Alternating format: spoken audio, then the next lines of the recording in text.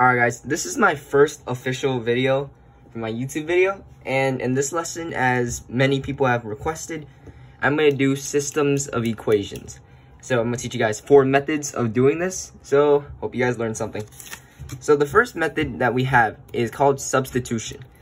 So this is basically when you put one variable, x or y, in terms of the other variable. In this case, we have x in terms of y plus 2. So we can substitute this value in for this.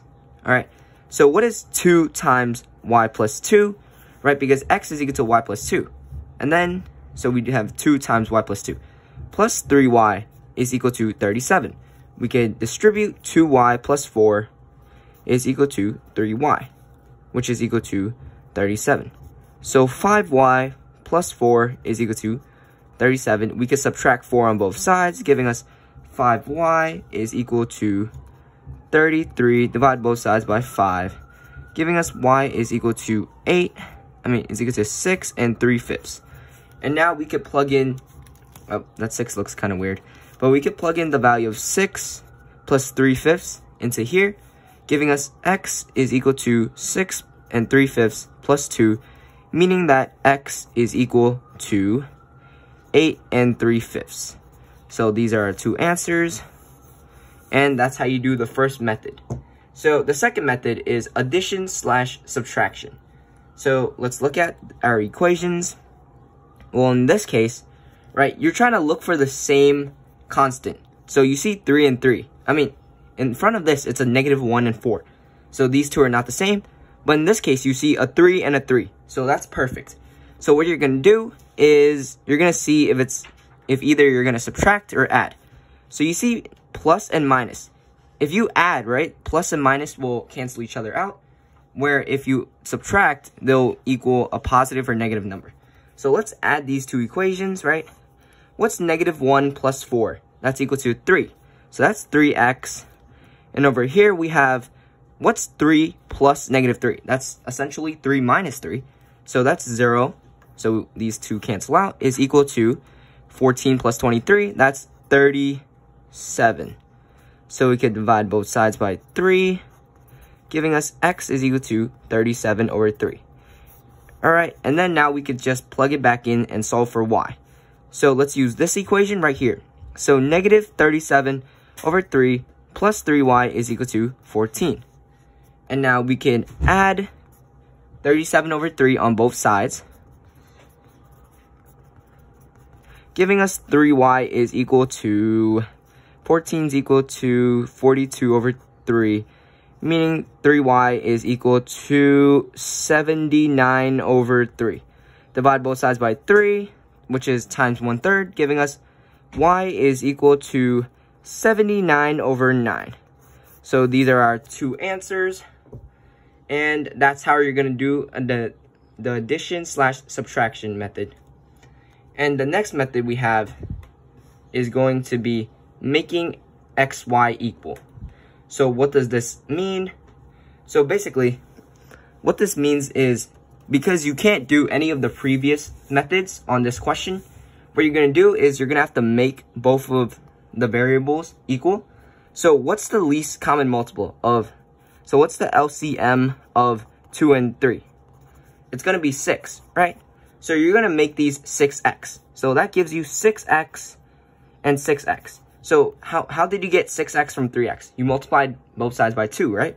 So you have to multiply the rest by 2. So what's -7y times 2? That's -14y. And what's 10 times 2? That's 20. So now how did you get 6x from 2x? You multiplied by 3. So that's plus 6 times 3, 18y.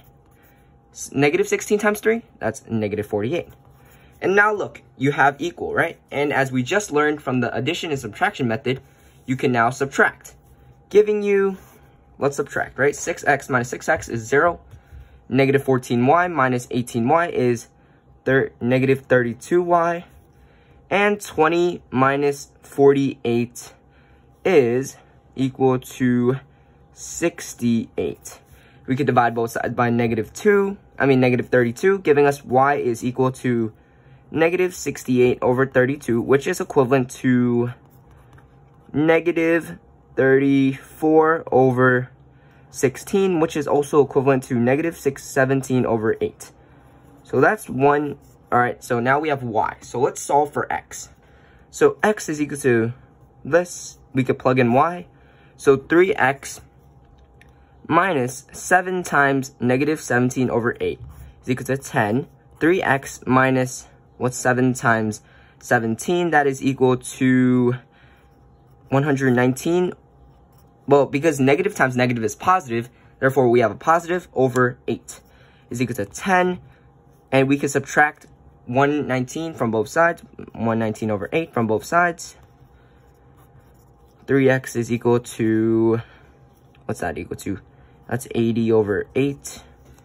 We subtract, that's equal to negative 39 over 8. Now we could divide both sides by 3, multiply by 1/3. So that gives us x is equal to 39 over 24.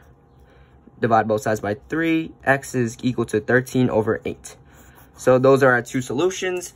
This is kind of easy, but if you guys see, they're not integers. Most of the answers are not integers, so that's going to be a little difficult sometimes. And the fourth method only works for multiple choice questions. So it's called plugging in. So if you have 4 answers on the SAT multiple choice section, you're just gonna, and you're too lazy to do any of the 3 other methods, you could just plug in your number. So how does this work? We have these equations right here.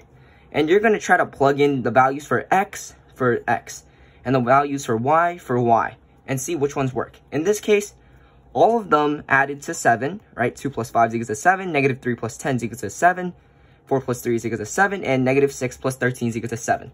And next, you're going to try the second equation. And which ones worked for the second equation? Only the second one.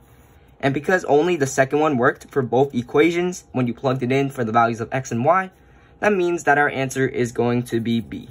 So this method only works for multiple choice questions. Otherwise, you're going to have to stick with these 3 methods. So that's my first video. Thanks for watching, guys.